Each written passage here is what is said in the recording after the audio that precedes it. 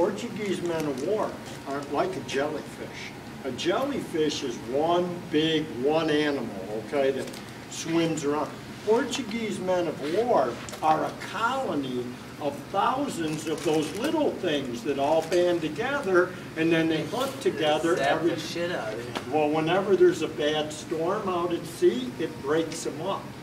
And then they all come floating in as 1,000 little nasty bastards, okay? Well, by the time I got out of the water, I had about 8 or 10 of them goddamn sting marks on me.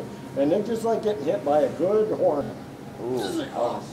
But I'm sitting right there swimming. I'm looking at that thing. What the hell is that thing? And it's stinging the shit out of me. And I'm like, 20-foot, 300-pound. So go in the Marine Corps and go to Hawaii and play in the ocean. Because there's stuff, I'm telling you, we were out there one day and something hit me in the leg and it hit me good.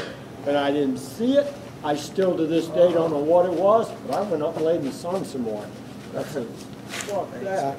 They just I never know what in the ocean. I stay the fuck out of the ocean. Yeah. Should have never watched the movie Jaws. Should never watch that movie because I've been afraid of the ocean. As long as I can see, if I can see the bottom, Damn, I can see my own body, I'm good. I don't like deep water. Deep water, dude. Like Chris and stuff. I know what a Portuguese man of war is now. A little turtle fucker's about that big with a hard on.